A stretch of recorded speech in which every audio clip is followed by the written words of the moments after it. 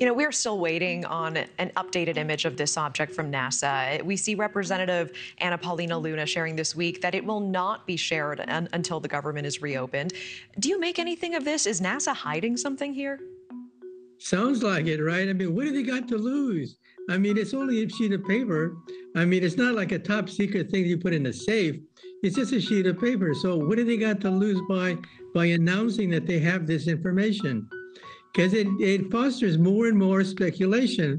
And at a certain point, it becomes counterproductive.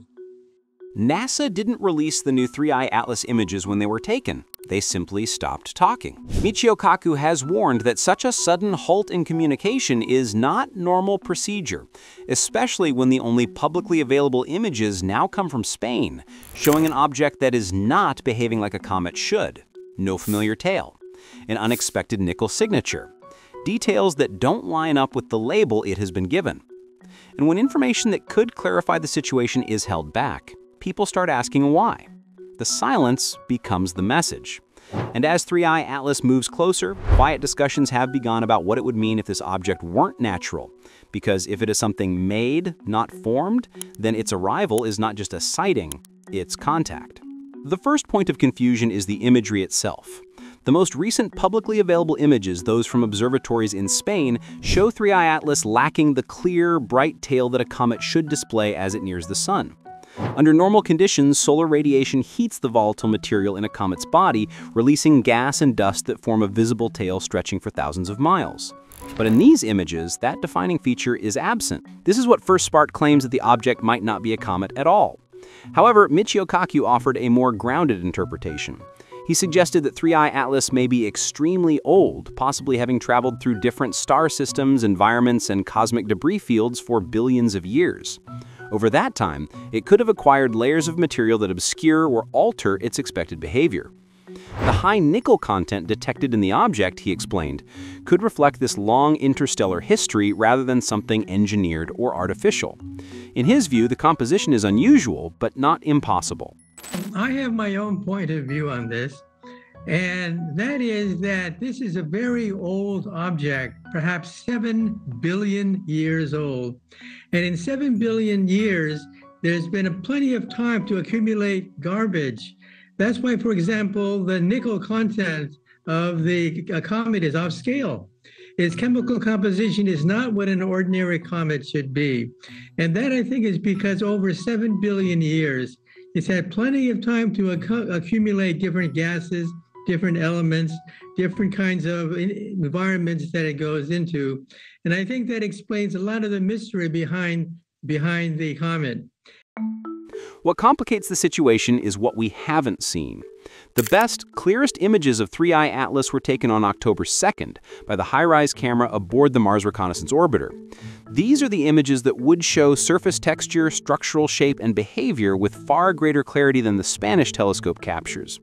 But those images have not been released. NASA has neither presented them nor given a firm date when they will be made public. Kaku pointed out that withholding this kind of data does not reassure the public, it invites speculation. When information is delayed without explanation, people naturally question the reason for that delay. He emphasized that in scientific communication, transparency prevents panic. Silence breeds it. And right now, silence is exactly what is growing. As for the possibility that 3-Eye Atlas could be artificial or extraterrestrial, Kaku addressed it directly. He stated that the probability of an artificial origin is not zero, but very small, and should not be treated as the primary conclusion. Some observers have noticed what they interpret as slight acceleration or motion that appears non-gravitational, leading to claims that the object may be revving a propulsion system. But Kaku explained that such effects could easily come from natural causes, such as pieces of the object breaking off or gas escaping unevenly as it travels near the sun. These processes can nudge a comet's path without any intelligent guidance involved. However, he also acknowledged that if the object were to show clear controlled maneuvering or attempt communication, that would fundamentally change the situation. For now, there is no evidence of that. 3-Eye Atlas is projected to pass Earth at a safe distance of around 167 million miles, posing no physical threat. The real tension lies not in collision, but in interpretation. timing, and what remains unseen. To move forward with clarity, astronomers turned their attention toward the structure surrounding the object itself. The shape, direction, and distribution of the dust and gas around a comet can often reveal more about its internal composition than its surface ever could. This is where Dr. Avi Loeb's detailed analysis becomes important, because instead of looking only at the nucleus, he examined the entire environment 3I Atlas was generating as it moved. What emerged was not the familiar cometary geometry of a single tail trailing behind the body. Instead, Loeb identified a highly structured system of jets, and most notably, a pronounced anti-tail, material streaming toward the sun instead of away from it. Anti-tails are not impossible, but they require a very specific alignment of light, dust distribution, and viewing perspective. They usually appear faint, thin, and temporary. But in the case of 3I Atlas, the anti-tail is defined, persistent, and large. That alone suggests that something about this object is operating outside common comet behavior. The presence of such a strong anti-tail implies uneven outgassing, meaning that the surface is not releasing material uniformly. Rather, certain parts of the body appear to activate while others remain dormant. That kind of localized activity often indicates that the nucleus is either fractured or composed of multiple distinct layers formed under different conditions. It is possible that 3I Atlas accumulated material across multiple star systems. Through eras of cosmic radiation, gravitational stretching, collisions, and long spans of exposure to interstellar dust.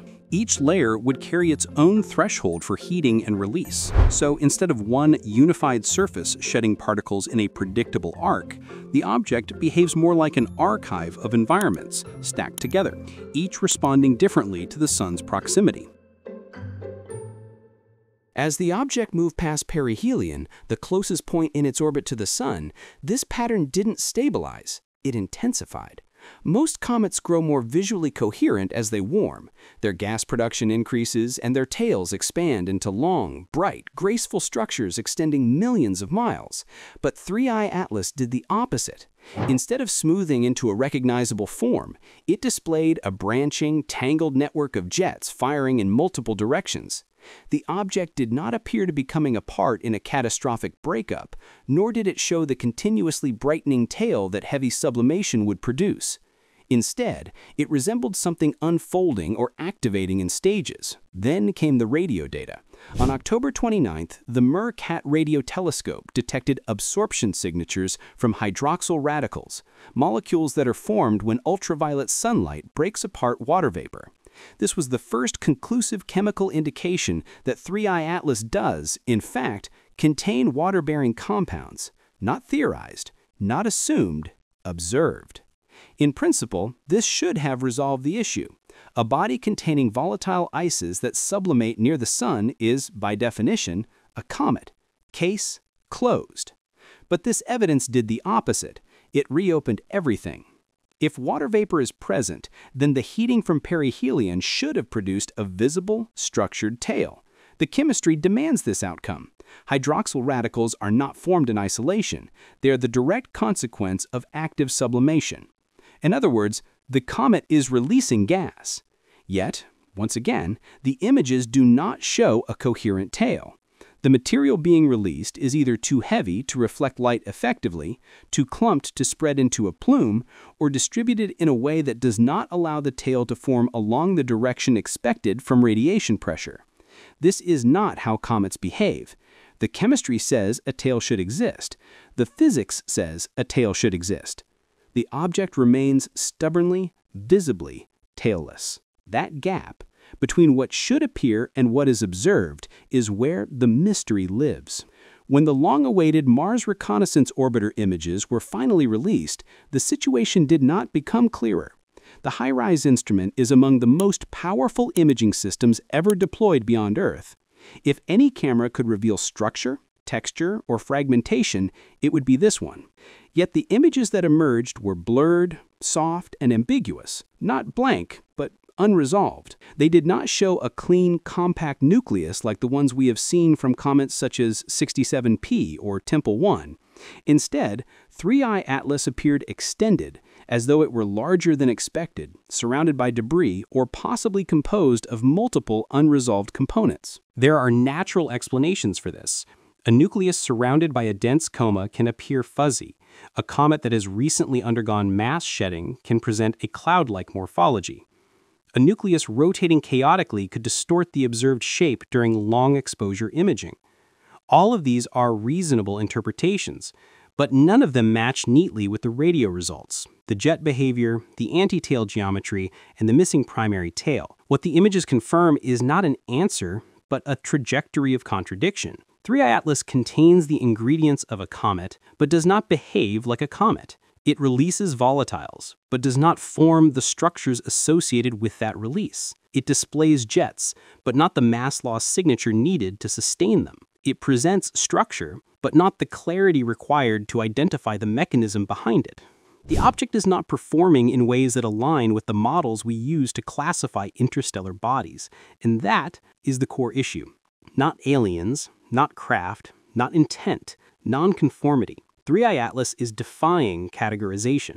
Our scientific frameworks assume that comets form in predictable chemical and thermal environments, but 3I Atlas did not form here.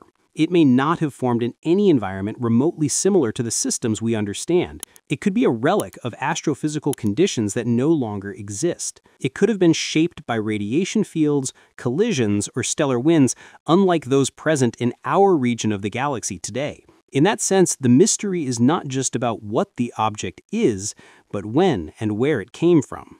The blurred high-res images did not solve the debate. They confirmed that the debate is real.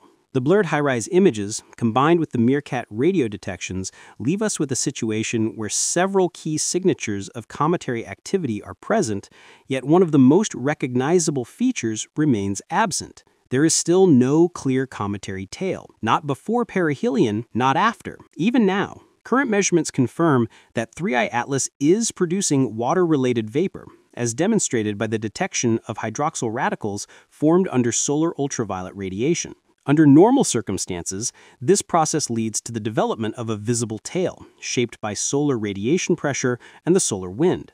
However, the material released from the object appears unevenly distributed, forming discrete jets rather than a continuous plume, preventing the expected tail structure from forming. This is not typical behavior for known comets, and it remains an unresolved observational discrepancy.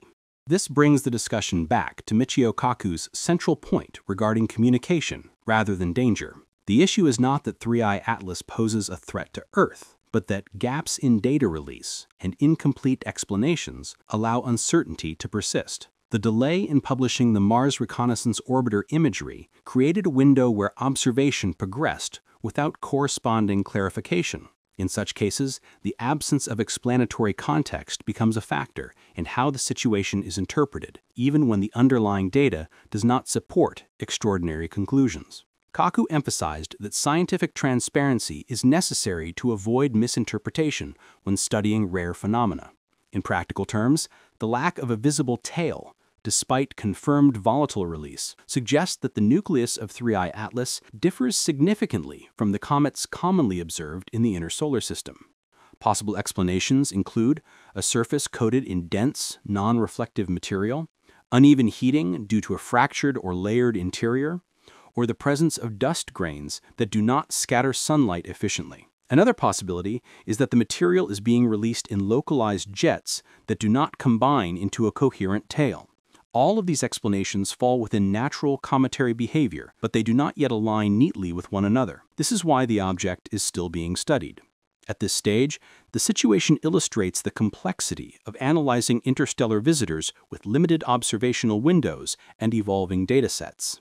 The collected evidence is substantial, but it has not yet converged into a definitive model. Additional imaging, spectroscopic surveys, and orbital modeling will be required to determine whether 3I Atlas represents an extreme case of natural cometary variation or a structure shaped under conditions not typically encountered in our solar system. 3I Atlas continues forward on its course. More observations are coming. Eventually, the object will move too far from the Sun to study in detail, and the meaning of this moment will depend on what is learned before it fades into the background of deep space once again.